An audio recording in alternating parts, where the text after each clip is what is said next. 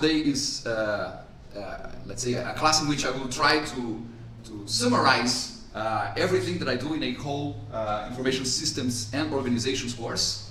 I usually teach that course over a semester, so it's a 60-hour course. It's a 3-credit course, very long course. I've been teaching information systems and organizations for possibly over 20 years.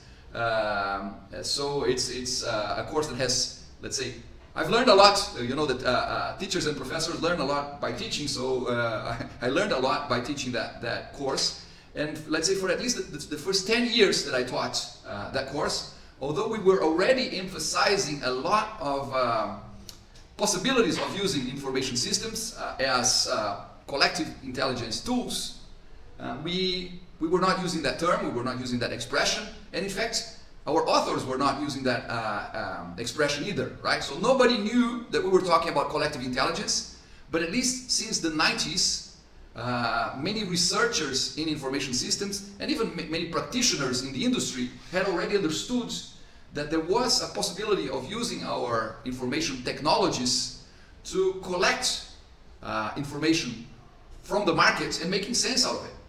Right? So many business researchers in IS, information systems, were already considering that we could change the way we did business, at least change the way we did marketing. Instead of broadcasting our marketing campaign, we could build it together with the customers, involving the customers in the many stages of development of a product and even the production of the product and so on and so forth. So it's been a while since we started talking about co-production or co-creation and things like that in business. And co-production, co-creation are expressions of collective intelligence, because when you have, well, how do we say that, prefix, co means together, right? So creating together, producing something together, and together with whom? Not with our colleagues, the other employers of the organization. Producing together with the customer being involved in a way that you make sure that whatever the product ends up to be at the end of the process is going to be much more aligned to the customer's interests than one would expect if it was just something that was made by let's say, the employees of that firm and pushed out of the gates of the factory in the hope that someone would find that interesting and would buy it at the end, right? So again, and when I say that I try to summarize a whole course of information systems and organizations in one class here, I want to show you that many of these papers written in the 90s were already discussing collective intelligence, although we didn't know at that stage, or at least we knew that we were talking about collective intelligence, but we didn't even have the vocabulary to talk about, right? One important thing, I think I mentioned that in our first class, is that collective intelligence as an area of study still has to develop its own vocabulary, right? We still have to make sure that when we are dealing with collective intelligence, we are using the same terms to mean the same things. And this is still a huge problem for us, because you will see over the readings that we will be doing for this class, you will see that different researchers, different people are using sometimes the same terms, the same expressions to mean relatively different things, right? So sometimes one expression meaning different things, and other times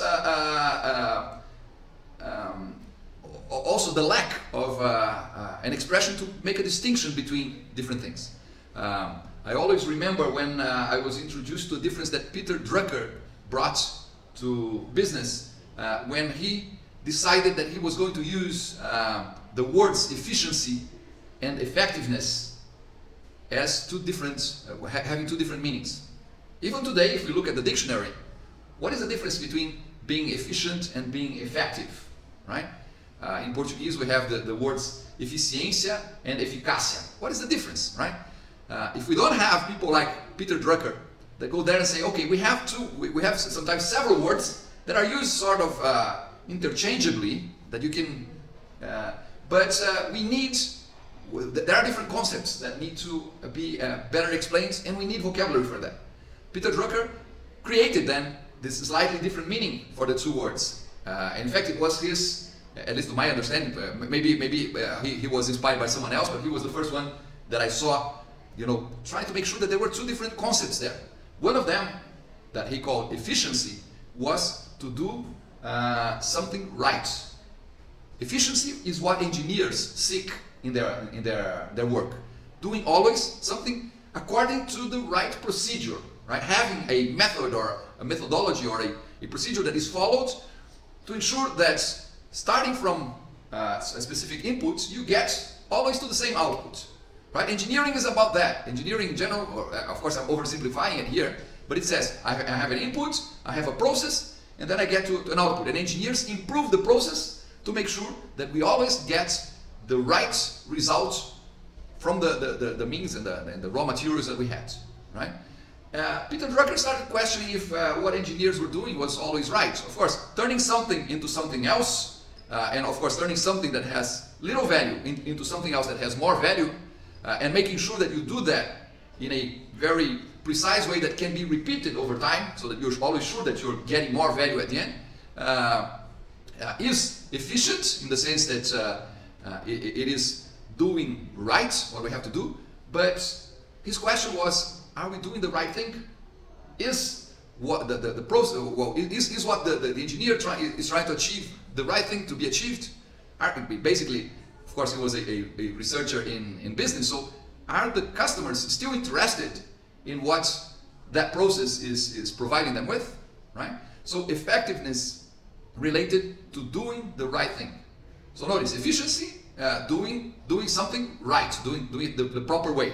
And effectiveness, doing the right thing. Of course, the two things are very important, but they are very distinct, right? We can be very efficient in building something that customers don't want any longer. And then, although we are doing that right, precisely as expected, the result is going to be a pile of waste, of garbage, because nobody will be interested in that. Well, I'm talking about this differentiation that Peter Drucker created between two terms that in the dictionary had the same meaning. I mean, even today, if you go to a dictionary, and if this dictionary has not been influenced by the research in business over the last 30 or 40 years, it will probably still say efficiency is the same as effectiveness, right? Or about the same, or whatever. But if we want to be rigorous, and if we want to exchange ideas with other people that are able to understand these differences, it's important to have the vocabulary. We need the vocabulary in collective intelligence. We need people like you who are interested in this topic to, when you develop your research, and of course if your research involves collective intelligence, that you dig into the slight differences that appear among the different interpretations of different authors, and start making distinctions, and start trying to help us build this vocabulary that helps us to talk to one another and understand what we're talking about. This still, well, it's much better than it was 15 years ago, but we're still very, you'll see, if you get a little confused sometimes and you think, gee, I think that this guy is talking about something that the other author there would not consider collective intelligence, right? I think it's probably different types of collective intelligence that needs to go into different boxes somehow. And we have to work on that together. The research community will have to keep trying to improve the vocabulary, because only when we have good vocabulary we can share ideas in a way that we do not create confusion, right? There's still a lot of confusion here, okay? But anyway, I think we have already organized a little bit of this, and it will show that, for example, nowadays when we discuss crowdsourcing is for some authors collective intelligence, and for others they say, well, it's not under my little umbrella of what collective intelligence holds, because if your, let's say, if your definition of collective intelligence only involves collectives working together to build something that is going to be good for the collective, you will leave a lot of what other authors call collective intelligence out of the, let's say, out of your studies, right? But of course, it depends on the definition that we are using. On the other hand, it's important that we start using definitions that allow for the agreement among different researchers, right? So we start, the more people we have that are studying a specific area, the more we'll have people saying, well, I accept this definition, and the more people accept the same definition, that starts becoming the, let's say, the rule for everyone. Okay. Well, anyway, having said that, we don't have that long time. We have only about 2 hours to do the entire IS and organizations course. So let's focus on it. I asked you to read a few papers, which are papers that definitely discuss collective intelligence without mentioning it, right? The first one that you had there was Henderson and Venkatraman. Let me see if I can show it here on the screen.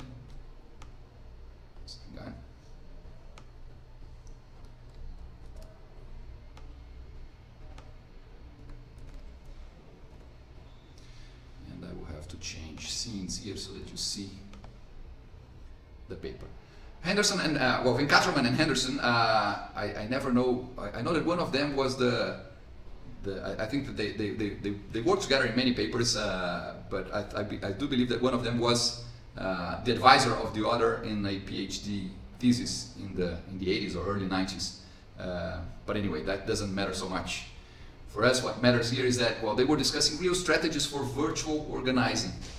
Well, this also makes me think that when someone these days talks about digital transformation as being something new, out of the blue, right? Something that we started discussing, maybe some firms started discussing after or during the pandemic. We have to do some digital transformation so that we can benefit from the potential of information technologies in having a stronger business. I mean, you go back to Venkatraman and Henderson and you see that they were saying this back in, I think it's, I'm not sure, this is a 94 paper or 98, let me see here, 98. This was published in 1998, which means that it was probably written in 1996 or around that, because it usually in academic journals, it takes about 2 years for a paper to be published, right? It has to be reviewed by the peers and so on and so forth. Of course, here we're talking about a paper that was published on Slow Management Review. Slow Management is a journal by the MIT, but it's not really a research journal. It's not it's an academic journal in the sense that it's published by a university, but it is already a journal that is published focused on people in the market, right? So it's not, you will see that these guys here, well, from the 90s until today, we have already even changed the style we write our papers, but the paper is not what we would call a theory-based applied paper in which you go to the field. You have a let's say you have a hypothesis, and then you find you think of a methodology to let's say to try and figure out if your hypothesis is right or wrong, and then you go to the field. Let's say you go to a company or to a set of companies and you check what is happening there, and then you come back and get a conclusion. You will not see, for example, most of the authors that I show here that present their papers in journals like the Slow Management Review or Harvard Business Review, journals like that, they're not so interested in telling us about their methodology, because they are already a little more focused on the industry. They want to have an impact on the industry and not on other academics. But many times, in order to write these papers, they first had to develop their research, right? Which was then published in a more academic journal. So I'm saying that because, of course, whatever we read in a master's or doctoral program, we want to have that as a sample of way of writing our own thesis and our dissertations, even for students, the undergrad students here that have to write a final, let's say, work.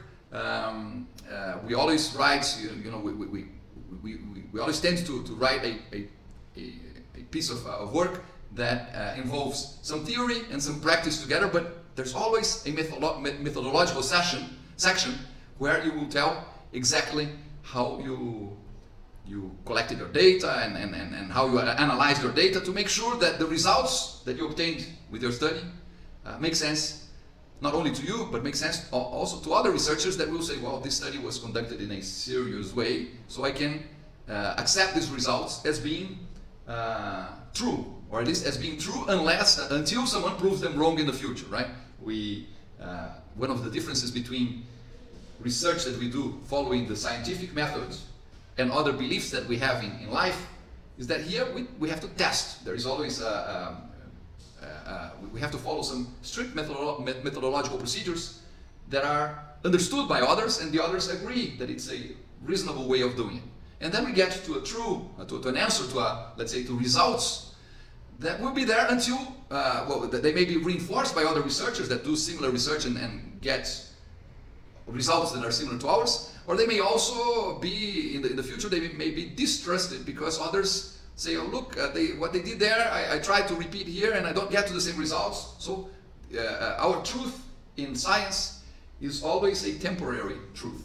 We have already thought in science, of course science has changed a lot over time, but we have already thought that the world was flat, and then after that we thought, well, we're not flat, we're round, but we are all other let's say stars rotate around the Earth. And look, it made sense because the method to describe that was, well, you know, I see the sun appear at one end of my horizon and going down at the other end. So we already have this theory that the Earth is round.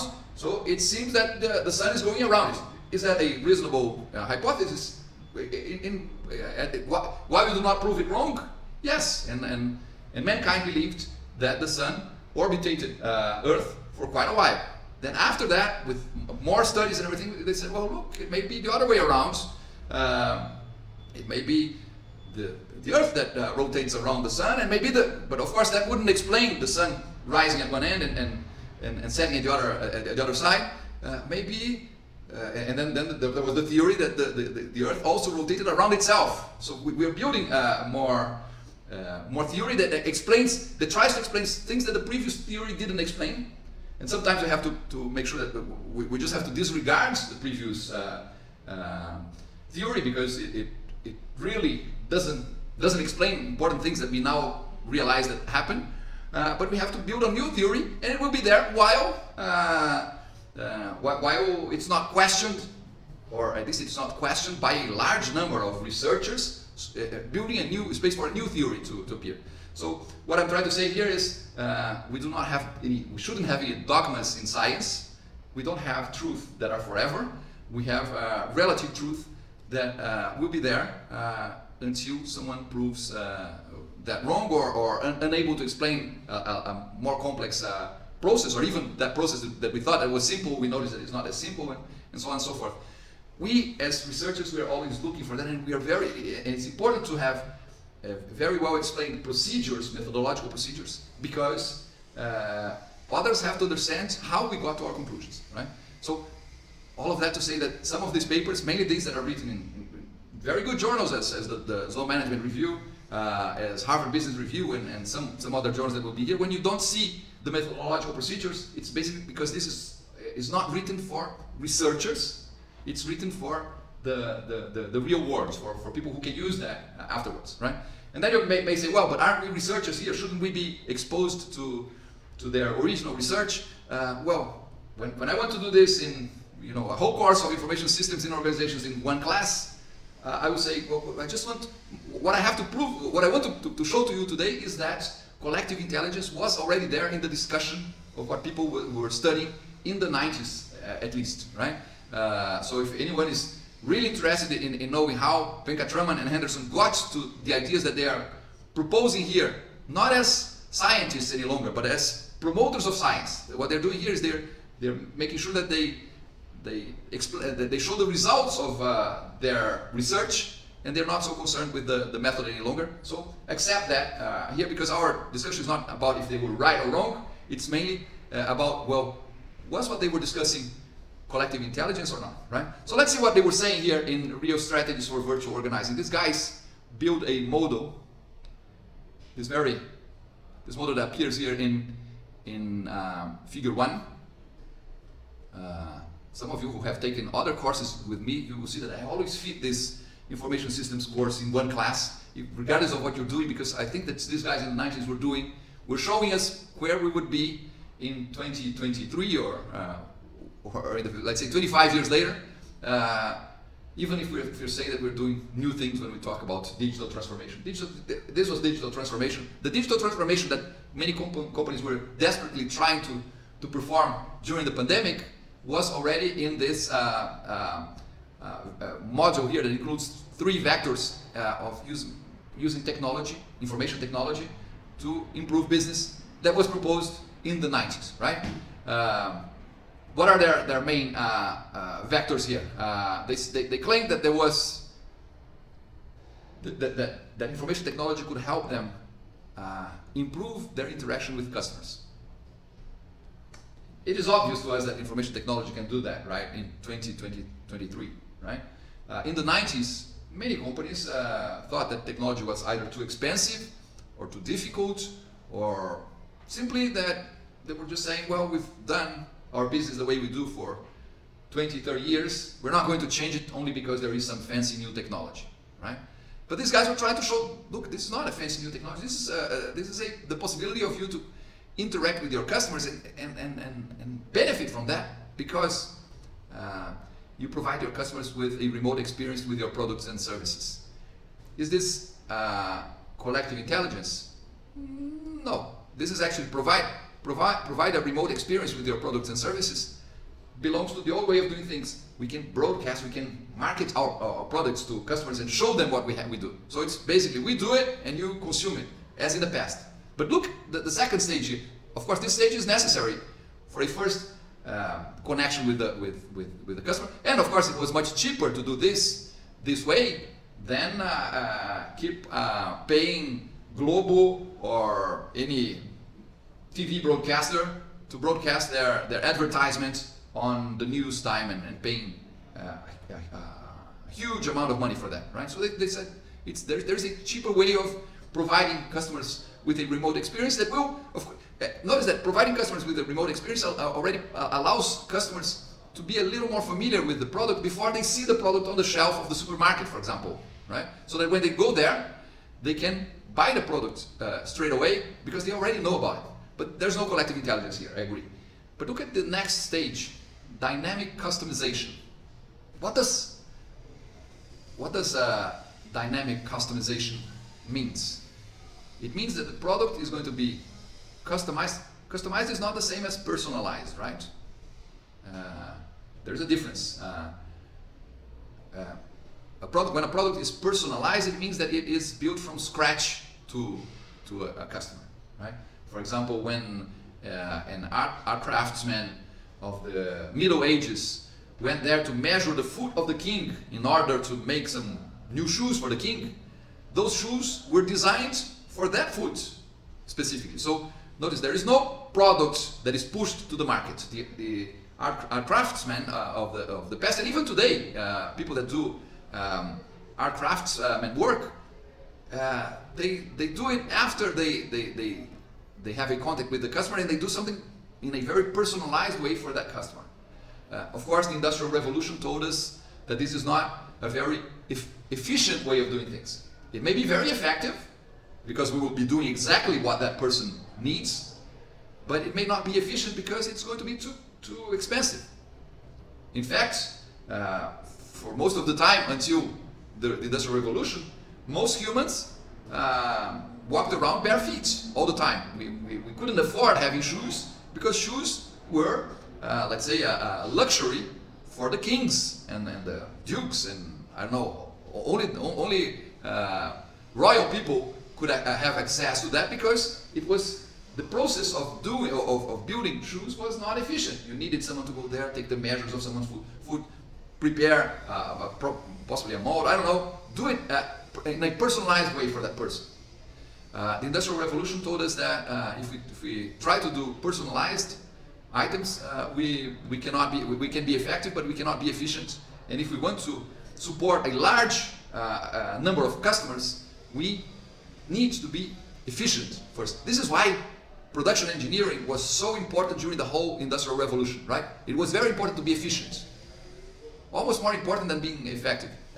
At the end, you know, what happened was, well, the engineer decided it was more efficient to have just 4 sizes of shoes, small, medium, large, and extra large, for example, and the customer would have to fit their feet inside that. You know, in order for the customer to be able to afford, the customer would either have shoes that were too tight or too loose. So never personalized. In fact, not even customized. because customized means trying to give the customer the impression that the product is personalized, which means you do most of the product in an efficient way, in a process that is efficient in the sense that it's cheap and produces in high speeds and high quantities. But then at the end you tune that product so that it fits the customer. We usually do not see customized shoes, although there is this possibility, and it will appear. Some of the authors here will be mentioning the way, for example, Nike in the 90s was already experimenting with what became later Nike ID. That was Nike customized Nike shoes for the customers, right? So Nike is an example. Of course, if you go to a shop to buy shoes, Nike shoes, it's going to be whatever they have there off the shelf. But there is the possibility of getting into Nike's web page and helping Nike by customizing your own shoes, selecting not only the size but selecting colors, selecting sometimes even materials, and receiving these products maybe a few weeks later at your home. So this would be more like customization. It's more difficult for us to imagine that in shoes, although Nike does that, for example, and other companies have already started customizing, not personalizing. You don't go there and have your shoes developed for you from scratch, but well, the shoes are already there. They say, well, we produce shoes number 10, 10, 10 and a half, 11 or whatever. I'm talking here American measures, but here in Brazil, 38, 40, 42 or whatever. They already have. They don't. If you want your shoes to be 41.3, they're going to say, we're sorry.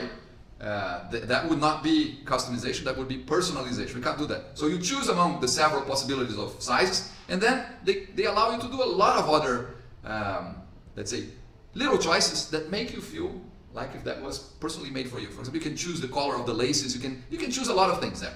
I remember that one stage you could even choose, they don't have that any longer, but at some stage you could even choose to have the right shoe one size and the left shoe a different size.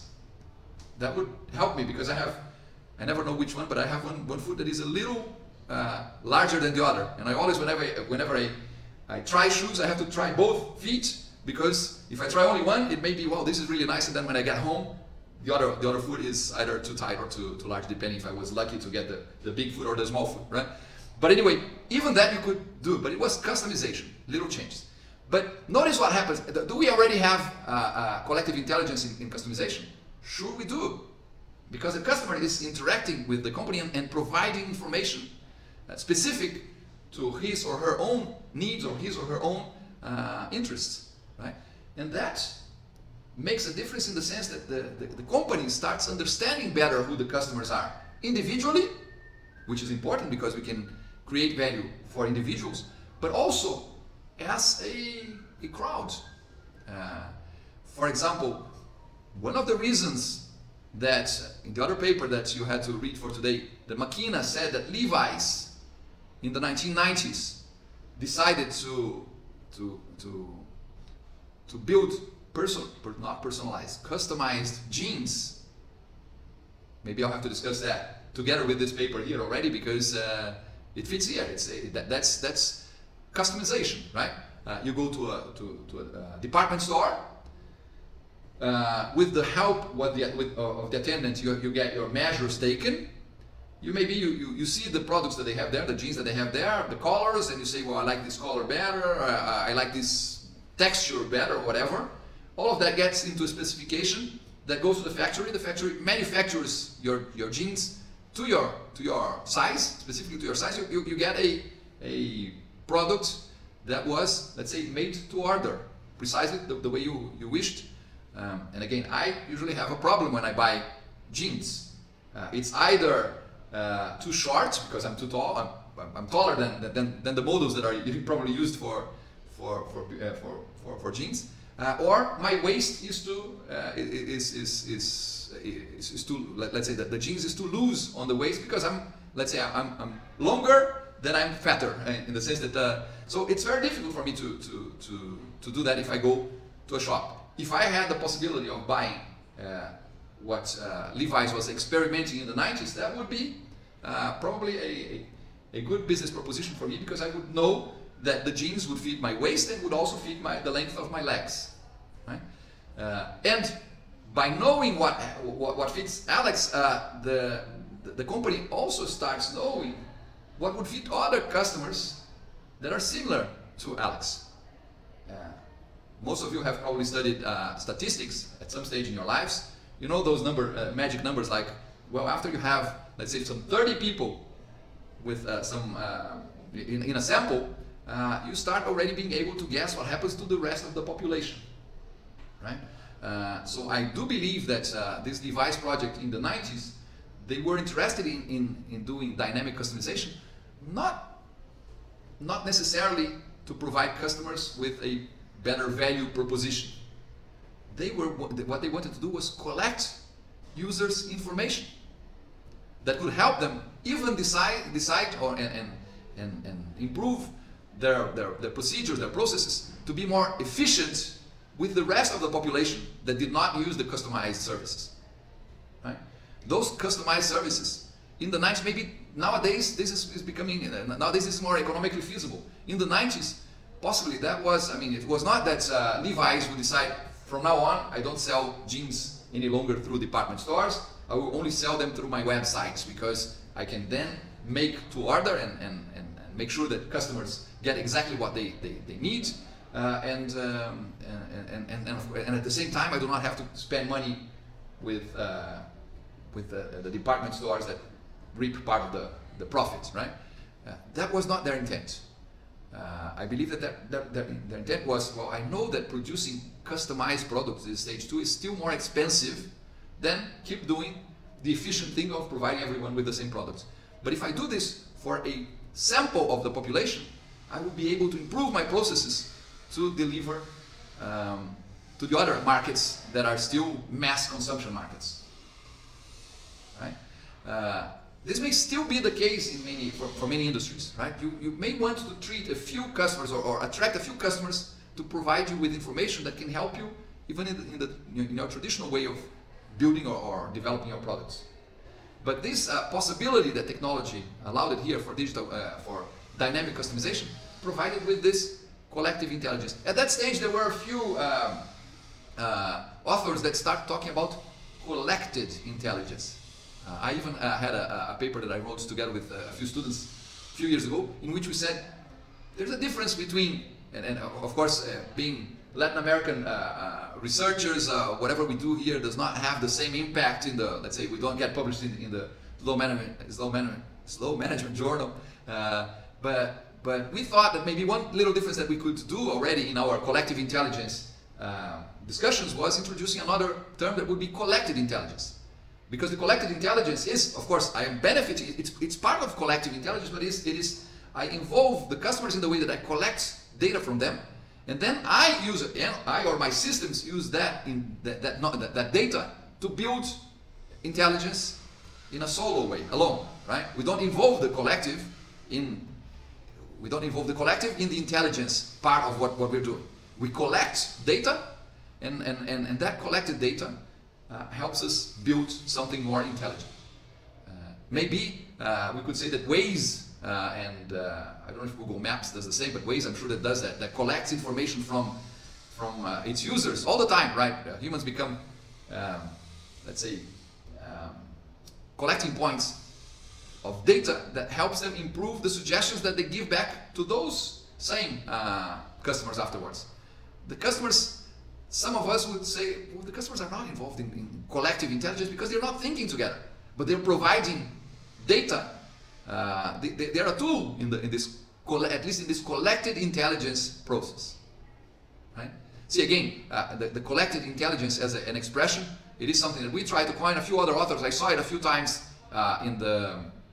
in discussions in collective intelligence, but it has not been a term that was coined in a way that everyone uses it. But do you notice that there's a difference between, maybe it's a collected intelligence is a subgroup of collective intelligence. So this dynamic customization would definitely be a way of collecting data that could be turned into more intelligent products, into products that would provide more value, for example. right? Of course, there is also some, you could argue that, well, but when the customer gets involved in dynamic customization, in fact, part of the value that is being created is already being co-created. So there's also some collective intelligence in that sense of building together happening there. It's the customer and the systems that are provided by the organization that together build a product that has more value. So building value is a result of collective intelligence here. So notice how, the whole thing is fuzzy. There is collected intelligence. There's the possibility of having just collected intelligence. Customers include some info there, and this info is used so that smart people in the organization make decisions. But at the same time, there's also part of the process that is the users directly helping get what they want. And then I say, do we need technology necessarily to obtain this customization? Not necessarily. For example, a supermarket is as a concept, the concept of a supermarket is a concept of collective intelligence in the way that someone in the past who had one of those warehouses where there was a bench here, customers came, let's say if I was the seller, I would be behind the bench, all the merchandise, all the products would be behind me, and the customer would ask, I want a kilo of coffee, I want some wheat, and I want sugar and this and that, and I would have to pick that from the wall. Suddenly someone thought, I can, if I get this bench out of here, and instead of being the collector of all those products for each customer, if I stay there close to let's say the door and just check what they collected by themselves, at the end I can just charge them at the end and build a different model in which I turn the customer, the consumer, into the producer of his own consumption experience.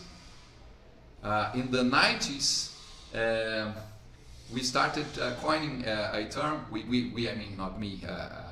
The literature started coining the term prosumer. That is the producer, the consumer that also becomes the producer, right? So nowadays we don't think about going to the supermarket as being a prosumer experience, but we are actually producing something as consumers, picking all the products, putting them in the basket, and taking them to the cashier is already, let's say, it is something that in the past was done by an attendant, right? So the company transferred to us part of what used to be its own effort. Now we put that effort in with advantage for everyone. It became cheaper for the vendor, for whoever was selling, because the company doesn't need to do that work any longer. The customer does it. It became possibly the purchasing experience became less expensive. Then also, as it became cheaper for the producer, maybe it's part of that benefit can be transferred to the customers, right? And so it became less expensive for the customers. And there are other advantages. The customer, if I go to a warehouse and I ask for coffee, I cannot wait there and in front of a shelf of all different possibilities of all different brands, choosing among themselves, among the different possibilities. The guy's going to say, hurry up, there's a queue of people there, you want coffee, get this one, right? Now I can go to the supermarket and be there in front of a shelf for an hour, deciding among 2 or 3 different products that are available. And so I also as a customer may value that, right? May value the fact that now I have more, let's say the products will fit what I really need or wish more than in the past. Okay? So there's customization is, but of course technology helps a lot here. Okay, so I gave you the example of the supermarket as being prior to examples that are cited in our papers here. Levi's, Dell, what other companies appear there in our texts that did dynamic customization or something similar to that? I remember Makina definitely cites Dell and Levi's as examples there. Do you remember any other? Well, while you think, a second vector was asset configuration. If the first vector was thinking about a virtual encounter with the customer, asset configuration is, let's say, a virtual encounter with the suppliers, right?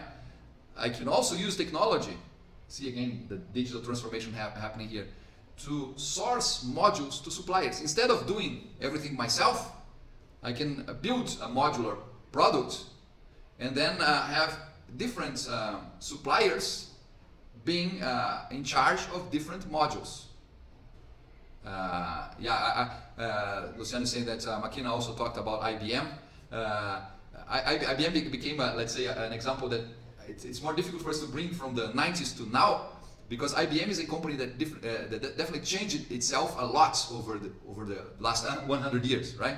When we think about Levi's, everyone still understands Levi's makes jeans, right? When we talk about Dell computers, well, it doesn't make computers any, or at least computers are not, let's say, their main focus any longer, but we still relate to the fact that they were PC builders that for quite a while. And if you read the interview with Michael Dell, you'll notice that he was very focused in developing dynamic customization. In fact, it seemed that, of course, the interview with Michael Dell happened about the same time. I think that paper was published also in 98, 99 at the Harvard Business Review. But we can very easily see dynamic customization happening there. The customer choosing the items that would comprise the product the customer was buying. At the same time, you see a lot of this sourcing. Remember how does sourcing happen with Dell? One interesting thing that he says in the interview is that at that stage, 1998, 1999, Dell bought its monitors from Sony, and Sony had a factory in Mexico, right? So Dell had its factory in Texas, so it built the computers in Texas, but it had, at least the supplier of the monitor was Sony in Mexico, and the Sony monitor never came to Texas. It went straight to the city where the customer was, and when it arrived there, there was another supplier, let's say a third-party supplier here, let's say an aggregator, who would get the monitor coming from Mexico, the computer coming from Texas. When they were all together there, this other let's say participant of Dell's network would get the computer and the monitor and take it to the user's home and install it for the customer, right? But this guy that would go to the customer's house, which I think it was DHL, I'm not sure if, don't recall if it's one of these companies that do deliveries, they would go to the customer's house wearing a shirt with Dell's logo on it. Because Dell wanted not only to have its products made of modules that were sourced from different suppliers, it also provided this process interdependency. It thought, well, the customer should not know that each of different firms does a little bit of the thinking. For the customer, it's always Dell, right? To make it simpler, because if the customer bought their computer from Dell, it's Dell that will deliver it to the customer, and if the customer has any problems, he or she will talk to Dell, right? Even if Dell is in fact DHL or some other logistics provider at the end, right? So Dell is a company that takes this second vector here, that is the vector that is concerned with the suppliers, the supply side of the value chain, and brings it all the way to what Venkatraman and Henderson call resource coalition. A resource coalition is some sort of organization made up of several other companies or firms that work in a very interconnected way, and in a way that if you look at it, if a Martian came to Earth and tried to observe that organization, this alien would say it's one only organization. It would be difficult to see any boundaries among those organizations. This is possible because of technology. But so this is why these guys were discussing this in information systems in the 90s. But this also allows us for a lot of collective intelligence to happen among the company itself, its suppliers, and those customers that are doing dynamic customization. Notice, dynamic customization is only possible if we have modules. Because customizing something means assembling in a slightly different way. not producing the whole product in a personalized way, right? So many times people explain this referring to a Lego, you know, the Lego toy that kids play with, several little parts. You can build whatever you want out of that. But, well, you cannot build whatever you want because it's customization, it's not personalization. If you want to build a truck, you will build a truck, but you can only build a truck based on the modules that you have. Right? The idea of having modular products is that allows for a much easier dynamic customization. Dell could do dynamic customization. Apple would never be able to do it because Apple did not source its modules. Right? Of course, nowadays it does, in the sense that it's a manufacturer in China that does something, and they do that, but they don't do it in the same way as Dell. Dell, for example, got to the extreme that Michael Dell said, we do not want to be the manufacturers of any of the parts that we build into our computers. We're going to be just assemblers, because by being assemblers, we're not too connected. So, for example, if Dell built its own or produced its own hard drives, I mean magnetic hard drives, when flash memories started becoming an alternative in terms of price and much faster and everything, Dell would still look at its own manufacturing plant of magnetic drives and say, well, but we still have to use our drives here because we built this large factory. Understand that if you do everything inside your own organization, you're much less flexible to changes that happen in the environment, technological changes, for example. So Dell, what is that he says in the interview? He says, I prefer to watch a horse race and then pick the winning horse after the horse wins than betting on the horse beforehand, right? Betting on the horse would be probably betting that he or his company could do better than others. So he said, his idea was, if Sony produces the best monitors, I will buy them from Sony. If whatever other company is the company that has let's say the best I don't know, hard drives, for example, I'll buy from them, while that is what my customers want. Because if the customers start deciding, well, you know, the customer may say, I'm happy to pay $50 more for a flash drive than for a magnetic hard drive. You know, the company will start seeing this preference happening much before others that push products to the market. If you sell your computer, the idea, I'm back there in the 90s in Dell's reality, right? If at that stage, Michael Dell produced a whole computer and sent it to a retail shop to sell, he would see that most of those computers would sell. He would never know if people were buying those because it was their only option, or because it was what they really needed. So notice that think of providing this or building this resource coalition, which is really, for those who read the paper, the resource coalition is the extreme to which you can get to process interdependence when it works perfectly, when there's no noise in the co-work of all those involved, right?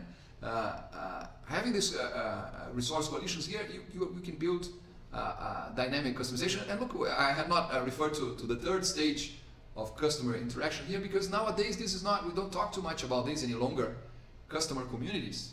Unfortunately, sometimes our technologies, we shape our technologies, but our technologies shape us also. Remember, for those of you who remember Orkut was full of of communities, right? When Orkut was replaced by Facebook and other technologies that came afterwards, the idea of communities of people who had special interests changed a bit, at least, right? Of course, you still have, let's say, people that gather together an idea or a concept in those technologies, but it's not so community driven as it were in the past. I remember here, for example, that I think it's in McKenna's paper that he mentions Harley Davidson as a company that explored this idea of customer communities, and customer communities were electronic communities in which people shared their ideas with other people. And McKenna even said, the company doesn't even have to be officially there. It doesn't have to be a community that is sponsored by the company. Just check what's happening on the web, for example. Of course, in 1995, it was difficult to say check on the web because the web was a desert, right? But the idea was that try to make sure that you foster these communities to be created, but don't make them I don't know how to say that in English. I'll say don't make it a chapa branca community. Chapa branca means here in Brazil we have cars that used to, in the past, that used to be when all our plates, the plates of cars were all yellow in Brazil. They're white now, but when they were all yellow, the blank or the white plates were for official cars, for cars that belonged to the government, for example. And we have this expression that we call chapa branca, something that is official. So if I build, for example, I mean, we have an official community for this group here. It is our WhatsApp group, right? But it's official. The professor is there. So, of course, it is going to be used in ways that you know that consider that the professor is there. If you had a WhatsApp group that was only among yourselves, the discussions that would happen there would be possibly different. For example, my son was just selected here. He's going to be one of our students in the undergraduate information systems project here at UTFPR. Of course, we as professors, we know a little bit about what happens in the course from the student's perspective, because we hear things sometimes in the corridors. We hear sometimes a complaint from a student about another professor, or sometimes a student saying, well, the class of that other professor is great. So we have some sort of impression of how the course goes based on the student's perception of it. But it's not as good as if we were inside let's say the community of students. I know they have their own, the students have their own groups, right, in which they discuss things. Well, the other day my son, of course, he's a very serious student. His classes only start in a couple of, I think it's next week that they will start the first semester. But he was already checking everything, and he already knew a lot of things about a lot of professors. And he came to me and said, your students here are saying that your class, to pass your class, you just have to do all the readings, and if you come and if you watch the videos from previous semesters, that's okay. You don't have to worry too much. It's an easy course. People just have to read and watch the videos from previous semesters.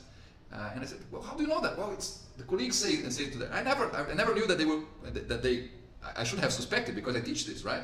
If I were the coordinator of the course, I would say I want to be a fly on the wall in that group, right? Well, now there are some undergrads here. Now watch out, now I have a fly on the wall. Sometimes if my son tells me anything at home, now no, of course, he's probably not going to tell me things that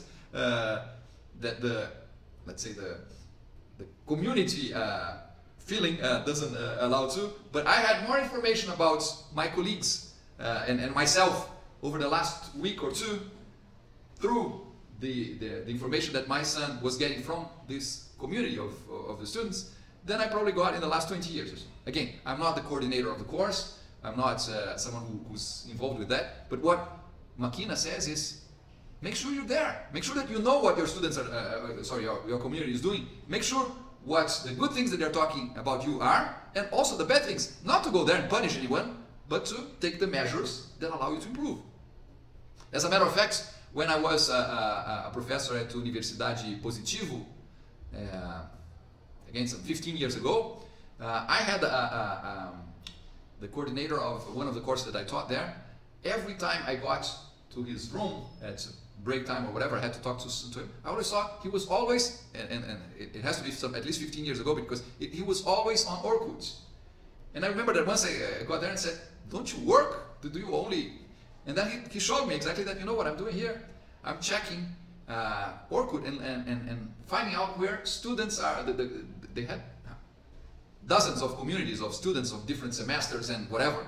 And I'm trying to see where I can get into groups as if I were a student, because I want to see what they're talking about. Because if I go to class, if I get to a classroom and ask people, do you have any complaints, anything that you want me to know, or it's going to be that there will be something, but it's going to be different things.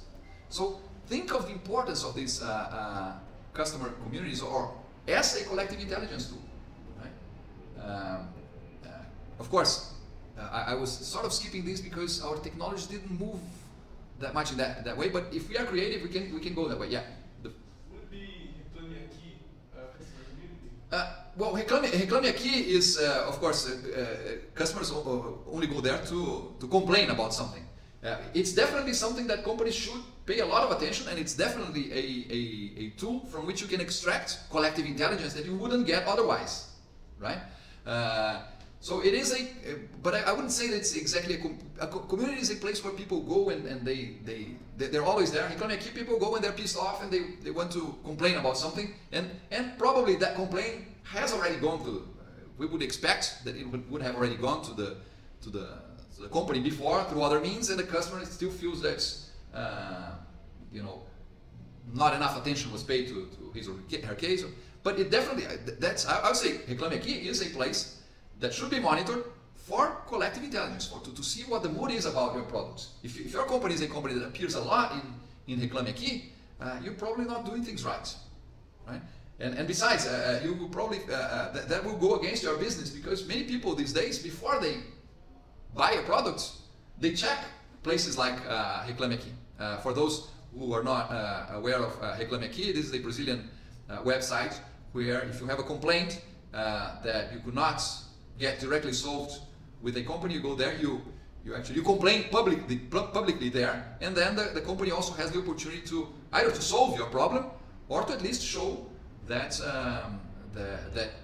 the company has a different perception of that situation, and that therefore it's not going to solve it the way the customer wants, right? We usually say that the customer is king, right? The customer should. But we know that there are customers, and there are customers that definitely do not, unfortunately, do not deserve the respect that they are demanding. Also, right? So the idea, the concept that the customer is king should mean that we should empower the customer, we should trust the customer, but we should also be aware that there are cases where, well, no, this is going a little too far. The other day, my wife, who's a professor at the Catholic University, well, she manages a course there, and she had to deal with a student, or I should say a consumer, who was complaining about the university on Reclame Aqui. And I said, gee, thank God I'm in a public university where I would say I will not even bother, right? But of course, they do have, I say, this is not a consumption relationship. This is definitely something that should be solved somewhere else. And besides, then in a very quick investigation in Reclame Aqui, she noticed that that same student had already complained about 7 other institutions. It was one of these how to call it, specialization courses, and the person had gotten into several other of those before, and complained about, well, I don't know if the person complained about all of them, but there were complaints about 7 different institutions. And I said, look, if they had looked at that, let's call it a community, Reclame Aqui, but if they had looked at that before accepting the student, they would say, no, we don't want you to be our student. We know that there's still a lot of other universities that you can complain about before coming and complaining about us. You know, I mean, it's an important source of knowledge. When we talk about collective intelligence, we're always talking about, again, is it intelligence that we're talking about? Many times we want to build better knowledge, to take better decisions, right? So it's not only about, see how broad the term collective ends up being, right? If I knew, for example, in fact, I have already done something similar to that a few years ago when we were recruiting students for our master's program here. Before we had the interviews with the students, well, an interview is part of the process. I thought, let me Google these guys, right? And check. And I mean, this is all part. Google is well, Google is definitely a collective intelligence source. Somehow, it is also the result of a collective intelligence process, because we all help by means of our own searches.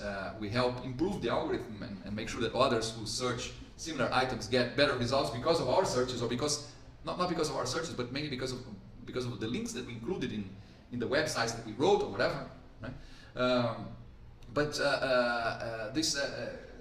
The simple check made me include a few questions to be asked to the candidates, that I thought that would help us in our decision making.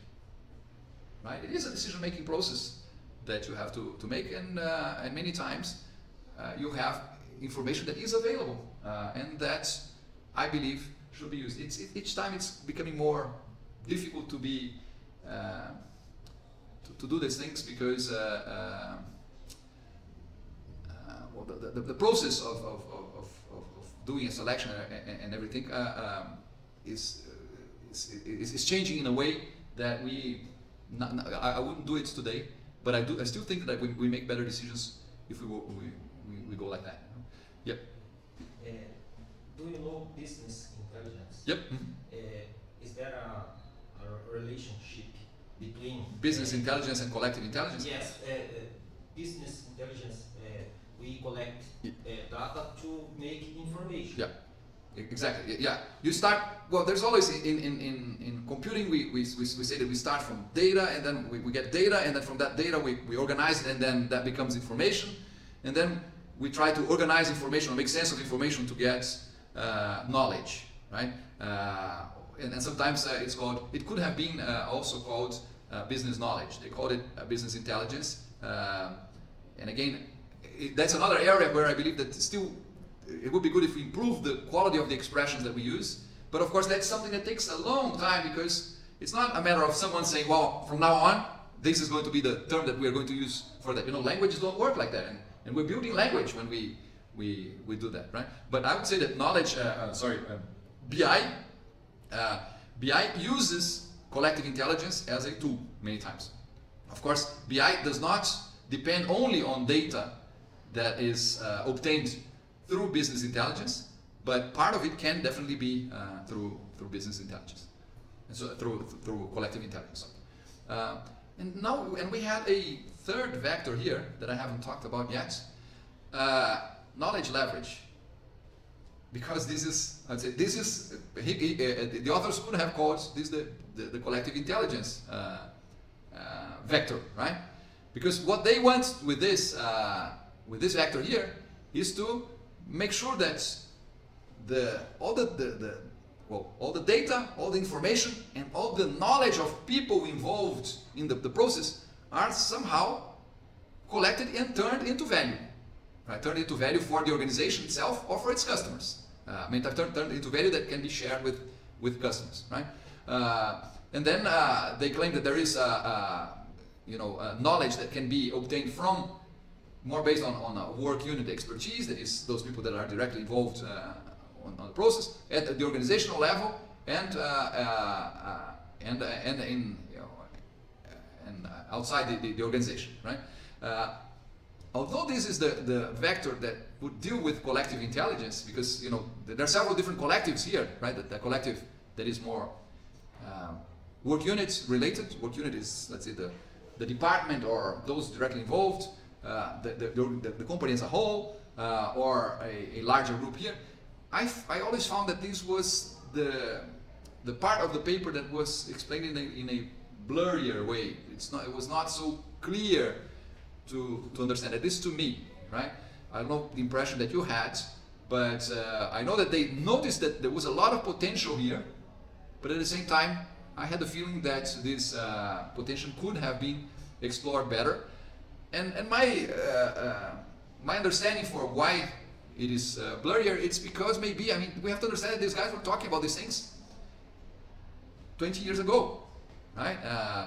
They were talking about dynamic customization. Many companies haven't gotten to that even today. They were talking about resource coalition. I would say that very few companies got to this, although many companies today work in a connected way with their suppliers, but there's still this process, interdependence here is still very problematic.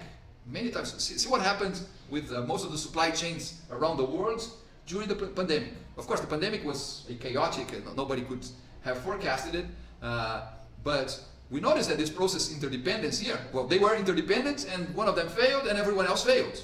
So it was a process interdependence that didn't have enough,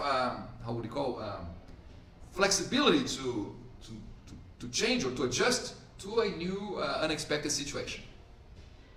Carla, can you elaborate on that a little bit?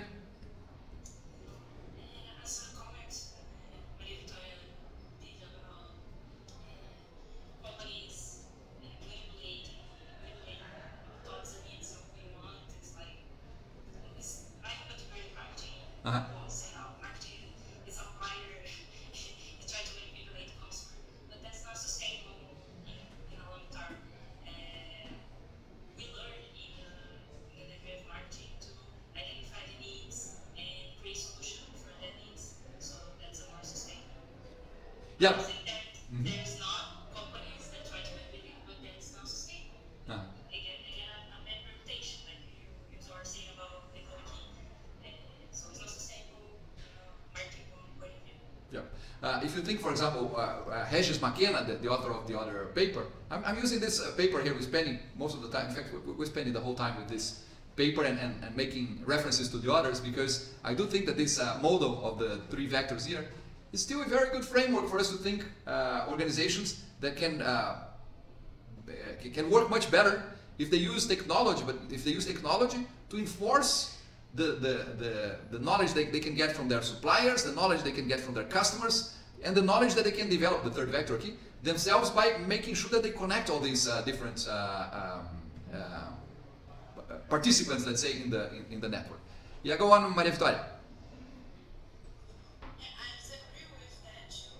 Companies doesn't have to create like our customer behavior, but I think today it's like a strategy to sell those products they think it will to again sustainable for them financial sake, because some of them doesn't worry about how it's sustainable in way of again social thinking. They think about the profit, so I think it's like that. I would say all companies think about profit, because and profit is not their end purpose. The end purpose of any organization is always surviving in the market or keeping alive. Many times when companies think too short-sighted on their profits, it is because they notice that they realize that in the short term they're having difficulties in the short term, and if they do not recover a better, let's say, if they do not recover from that, they will not have a long term. So I do believe that there are companies that are short-sighted and try to emphasize the possibility of them getting more profit at the short term, but in fact the ones that do that are either desperate, because that's the only way they can see that it's those companies that are, let's say, we have an expression again in Portuguese that I never remember very well. It's sell lunch to buy dinner or something like that, or not. How do you say it in Portuguese? Vender o almoço para comprar janta, or something like that, right? There are companies that have a very short-sighted view. I would say that tends to be not a good approach, because of course when companies try to extract from the market all the value they can, they're leaving little value for the customers, and the customers may find more value interacting with other possible suppliers, right? But anyway, so think of this scheme here as ways of building. If we think of the first vector as ways of getting a better understanding of the customers, which means improving your own knowledge based on the knowledge and the expectations of the customers. The second vector as being, well, how can we improve the flow of information with our suppliers to make sure that we get the knowledge that they have that complements ours into understanding our business better. And finally, this third vector here as being a vector in which you will, the first two are very focused on looking towards the customer, looking towards the suppliers, and this one would be the one making sense of all the information, the data, the information, and the knowledge we're able to build out of that. Right? Again, notice, if you look, I don't know if this paper here, if you can find Control F it and find, maybe it's just it's just a camera shot of the I don't know, but I'm sure that if you look here for the word intelligence or collective intelligence, you won't find it there. And still, all what these guys are proposing by means of their the development of real strategies for virtual organizing, the proposal of this virtual organization here is an attempt to build better knowledge for the company's own decisions, with the expectation that this could provide more value for itself and for its customers. Okay. All right. Well, by talking about Venkatraman and Henderson, I mentioned Makina several times. Makina is that marketing guru who thought that and basically I would say that if we had to summarize the ideas of, I'm trying to see if I can, if we have to summarize Makina's ideas, we would say that his paper proposes that one builds a dialogue with customers. Of course, the idea, as Carla told us, marketing is not about advertising products. It's partially about that, but advertising products is the old school in the sense that it's very industrial revolution oriented, right? Someone produces a product, puts it to the market, and then says, well, now I have to find customers. And then they try to promote the product and convince customers that that's what customers want. Building a dialogue helps companies understand what the customers want so that they can change the products or tune their products to those customer wishes and needs. Okay, and this is the main, so the main focus of Makina's paper is on building this dialogue with customers in order to better understand them, better understand their needs, and therefore collect their knowledge, collect their intelligence, and bring this to the organization. Okay? I had told you that if you wanted to skip, because I know there's always a lot of reading, and of course I really wish, I mean, we're doing this in English. This is already a barrier for the Portuguese speaking, right? But this is also a possibility and this is also a barrier for our Spanish speaking. We have at least 3 or 4 people that have Spanish as their first language in our class. I don't, in fact, I said we had, I think that we have someone who speaks German here as their first language. So we have this challenge of doing this in a foreign language for most of us. And also reading in a foreign language and everything. So sometimes you have to skip one thing or the other, but I wish you read as much as you can so from the papers that I'm proposing here, so that you get understanding what this means. And I had told you, maybe if you had to skip anyone, I would skip Nambisan and Nambisan for a reason. I think that Nambisan and Nambisan get they're building the dialogue. They're going the same way as Makina. Only they're doing that some 15 years later, 13 years later, and in this case they are more, they're providing us more of their research in terms of, we even noticed that some of their procedures, although again this paper is not an academic paper in the sense of showing the research itself, we can figure out what the research was, we know their questions and everything, but basically what they propose here is that we can get customers involved in building a dialogue. We can get customers involved in the conception of our products or services, in the development of our products or services, in the advertising of our products and services, in the correction or the fixing or the bug, elimination of bugs in our products.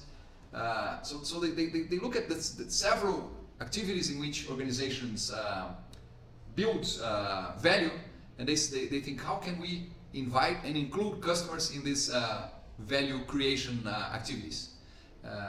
One interesting thing to me in this paper is that they didn't mention the customer as being someone who produces the product. Right? And we do have several examples of companies nowadays that have the customer even producing the product. Right? Well, and many times they not only produce the product, they become the product themselves, right? But for example, if we think of some of our social networks, the company basically provides an infrastructure, but what customers, or let's say what users want there is the content, but who produces the content? The customers themselves, right? So I found really amusing that Nambisan and Nambisan did not include the customers as the actual producers, or the possibility of actually producing the products. Another interesting thing here, the prosumers, exactly. Which the same prosumers that had already been deployed by I think Aldous Huxley and others in the 90s, they appear here in the Nambisan and Nambisan paper. And of course, some companies, another interesting thing that I noticed about this paper and of any intention of companies including customers, is that each company has to figure out what is the the most suitable way of involving its customers in a let's say, in co-creating something or in co-producing something. The examples that they give here, for example, they say that Microsoft involves customers in the I have not mentioned that, but they also say that customers sometimes are used as support to provide support to other customers, right? Microsoft does that in at least in the example that they give here, this paper. Microsoft uses some customers to provide other customers with technical support. For example, if you have a problem with one of their products, you get into one of their forums, and then there is going to be someone to support you there, and that person is not going to be an employee by Microsoft. It's going to be another customer who will help you with your problem, and then of course that person does that because they think that they will end up, if they are considered good supporters, they will end up being mentioned by Microsoft as Microsoft value partners or whatever. Microsoft doesn't pay them a thing, but Microsoft gives them a title, let's say, and they are interested in that title because with that title they can then propose their services to others that will pay for it. So it's interesting that Microsoft has a business proposition in which it uses the labor of its customers for free, but it provides them with an acknowledgement of that that helps them get some money from the markets then, not from Microsoft, right? And another curious thing about the way Microsoft does that is that to assess the quality of the support that is being given, Microsoft also uses collective intelligence. So they use this collective intelligence, this collective labor of users supporting other users, and then they use the users that are being supported as crowd evaluators of those who are providing them with the support. So let's say if you went there and you asked for some support, you receive that support, then you say, well, this guy who just gave me support here deserves a thumbs up or deserves a 5 stars or whatever. And based on the assessment that other users perform of those users that are the supporters, let's say, the prosumers there, Microsoft gives them the title of Microsoft Value Partner or whatever. So notice they're using collective, they're using the crowds twice. They use the crowds to provide some work that in the past had to be performed by their own employees, and they use the crowds to assess the quality of the service that is being provided by other customers. Microsoft involves customers in this situation. In collective intelligence, we say that many times people say that people work for love, money, or glory. Right? Nambisa and Nambisa, I think they claim that, let me just copy here. Nambisa and Nambisa have a slightly different dimension for that. Slightly different dimensions. They say that the reasons for people to do or to help are, I think it's here. People do things for usability reasons, for sociability, for pragmatic benefits that they can get, or for hedonic reasons. Hedonic reasons is for fun. Okay, so they for Malone and the MIT people, they say love, glory, or money. These guys here, I'd say that hedonic or for fun, that's love, not well, because the love would be love for others, love for what you're doing or whatever, right? These baskets of things are again very open, but I would say that hedonic would be in the other categorization would be love. Usability may be it's very pragmatic. So if you're doing something because of I think that these two could probably be for equivalent to money, and sociability could be maybe for glory. I don't know, for you want to others to think good about you. I don't know. But what I wanted to show here is I said that Microsoft was concerned about involving people for, I'd say that for money. I don't know where they show this. But there are other companies here. For example, they talk about Ducati. Ducati is that I don't know exactly where that is in the paper now. But Ducati is a motorcycle company from Italy. That the same way as it happened with Harley Davidson, mentioned by Makina in the other paper, Ducati is a company that the customers, its customers are very loyal and they love the brand. So for a company that has customers that love the brand, you don't go there and invite them, do you want to be my support? I can assure you that those supporters of Microsoft, it's not because they love the brand, it's because they have a very pragmatic benefit. They say, well, if I support others, Microsoft is going to consider me a Microsoft value partner, and then I can make more money out of that. Ducati cannot ask its customers, do you want to make some bucks? Do you want to get some money out of helping me? And the customers are going to say, I would help you for free because I love the brand. So how does Ducati involve its customers? It involves its customers in the conceptualization. Okay, considering that you love the brand, would you like to be part of a forum in which we will discuss new products for the future? And the guys are going to say, sure, I'll do that for love, right? I love. Perceive that different companies are going to be able to engage customers differently depending on how they propose themselves to the market, right? Microsoft is not a company that is there to be loved, right? I don't think that they know that we become prisoners, right? I know now that I know that Carl and some others here are marketing people.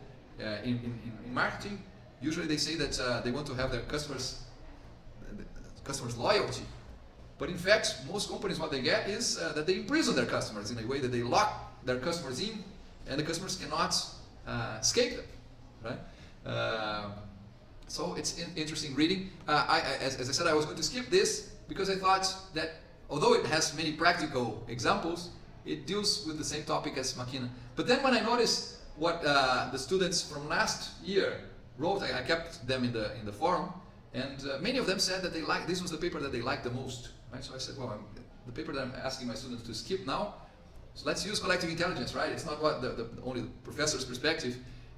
Some of them said, and it was one of the ones that had more feedback in our forum, right? Well, we talked a bit about Magreta. This is the interview with Michael Dell. We didn't talk about open innovation. I will leave open innovation out, considering that it's already time for our break. I just want to very quickly already show you our forum here. As I said, I kept the same forum from the students of last year. I don't know what it's saying. It's hidden here, but it's here. Okay. So notice there were people that were providing comments on Magreta, which is the interview with Michael Dell. There were a few people that provided comments on Makina, which is the marketing guru who was talking about building a dialogue with customers. A lot of people, a lot of interactions here on Nambi-san and Nambi-san. And then a few more about Venkataraman, and notice curiously again, the other one that I'm skipping for today's Chess Bros Open Innovation also had more comments here. One thing that we should think of, what we will do after the break, we'll have a 20-minute break now, but after the break, we'll come back and I will ask you to first read what these colleagues wrote last year, and then bring your own insights, maybe comment what you liked the most in whatever paper you read, what you disagreed or whatever, because this can start our discussion there, right? One interesting thing of when I was thinking over the week now, if I would keep their forum here for us to also discuss with the students of previous years, of course, they will not be back here answering, replying to what we say. So, but again, collective intelligence is not something that necessarily needs to happen in real time. In fact, maybe one very important tool of humans' collective intelligence was writing, because writing, many thousands of years ago, allowed for the first time mankind to store knowledge somehow, right? And to allow that knowledge could be discussed among people that didn't even live in the same place, neither at the same time. So when we read, for example, when we read Plato these days, and Plato starts one of his books telling that his master Socrates didn't write anything because Socrates didn't like that technology. We have to thank Plato for have decided to write the ideas of his master, because otherwise we would not know of any of the ideas of Socrates. Right? The concerns of Socrates were interesting. Socrates said that he would never write. We don't know if he was able to write. Maybe he didn't even. But he would never write because writing avoided avoided the possibility of a deeper understanding among people, because whoever was reading was not in front of the person who wrote, so the interpretation would already be different. And so same things that we nowadays talk about distance learning, for example, distance education, and say, well, we wanted to all be in the same room. Yeah, there's great advantages of being in the same room, but there's also great possibilities of not necessarily being in the same room and saving time in transportation, or in our case here, I know that several people that are online are people from Curitiba, right? But if they saved an additional hour and could read a little more, this is already an advantage. And besides, it also allows us to have people that are not in Curitiba and that can also participate on this. So we can, by writing, we can not only talk to people who are contemporary to us, we can talk to people from the past, the students from last semester, and we may talk to people in the future if I decide to keep this forum with your comments as well for the students that come next time, right? So we'll have a short break. It's about 10:10 now. We come back at 10:30. In fact, for those of you who are online, if you want to already start getting to each of these items in the forum, it's just a matter of clicking on top of it.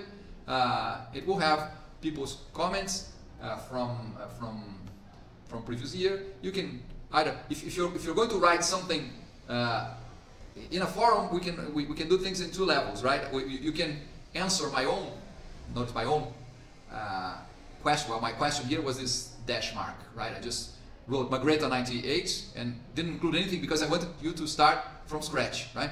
So if you want to answer anybody, for example, if you see what Nicole wrote here last year, and if you want to comment on that, you will reply to that over here, right? Reply. But if you want your response to be at the same level as Nicole's, or what I mean, if you're starting something from scratch, you can reply to my iPhone here, and that. It's basically a way of making sure that that you're relating to that this works in a coordinated way, right? So if you reply to me here, it's going to be at the end. If you reply to Nicole, it's going to be right below her comment. That's I'm sure that most of you are familiar to forums, but just to make sure that we get this a little organized, right? So well, I'll stop recording here. The second part is going to be we'll still be connected here in our Google Meet. So if anyone who's remote want to say anything, you can just open your mics. I'll be checking. I'll also be checking the chat here. But our main focus now is spending this next 2 hours that we have from 10:30, well, 1 hour and a half from 10:30 to 12, writing and responding to others or bringing our ideas. Remember that we are all readers. As readers, we are let's say we are the writers of our own interpretations. But this is a possibility for us to again see what our colleagues would extract from what they read and see how their interpretations impact us now, considering that each one of us becomes the owner of our own reading, right? Okay, so see you in 10 minutes.